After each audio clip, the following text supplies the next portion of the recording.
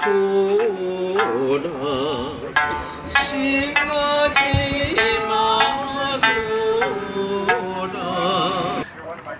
dear friend, Jackie Cabasso, will bring the call to action.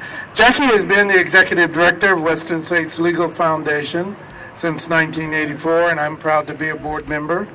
She is a leading voice for nuclear weapons abolition, speaking regularly at events and conferences around the world, and she's on the plane a lot, going a lot of places.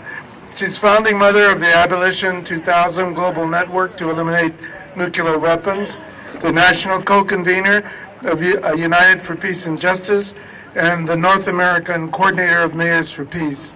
She participated in the 2017 negotiations at the UN on the Treaty on the Prohibition of Nuclear Weapons. Jackie Cabasso.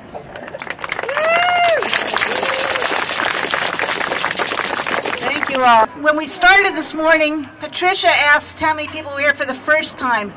I want to ask how many people are here for the 35th time. All right. On January 25th, the Bulletin of the Atomic Scientists moved the hands of its iconic doomsday clock 30 seconds closer to the end of humanity. It is now set at 2 minutes to midnight, as close as it's ever been since its inception in 1947. In moving the clock 30 seconds closer to the hour of the apocalypse, the Bulletin cited the failure of President Trump and other world leaders to deal with looming threats of nuclear war and climate change, and declared, "The world is as threatening as it has been since World War II." Ominously, all of the nuclear-armed nations are engaged in new nuclear arms races.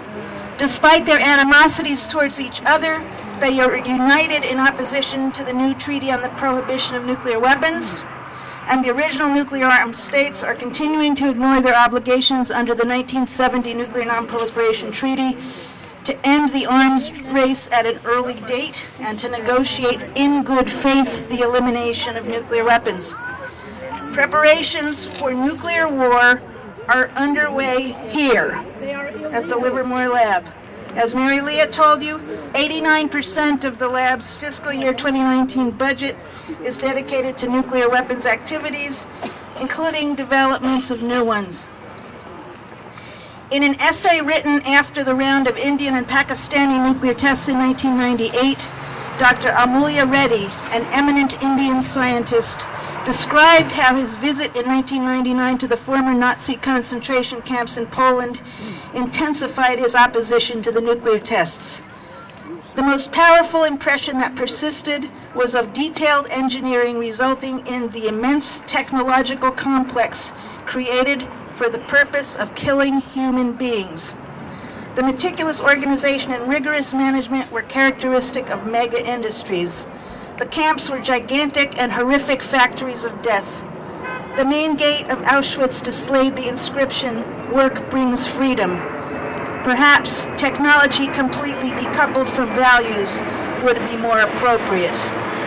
Walking through the scene of genocide in Auschwitz, one begins to think of historic parallels. In particular, one wonders whether there is a difference between the Nazi concentration camps and the development of the atom bombs at Los Alamos, the test at Alamogordo, and the bombings of Hiroshima and Nagasaki.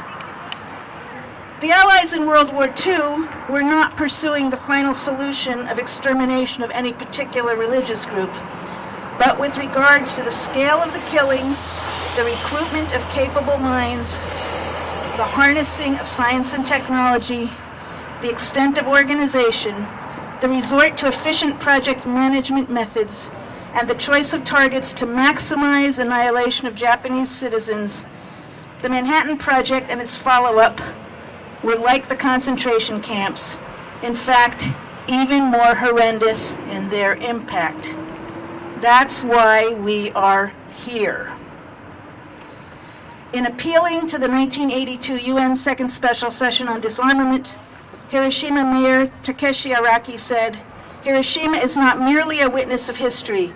Hiroshima is an endless warning for the future of humankind. If Hiroshima is ever forgotten, it is evident that the mistake will be repeated and bring human history to an end. Nagasaki Mayor Hitoshi Motoshima added, Nagasaki has to be forever the last city in the world bombed by nuclear weapons.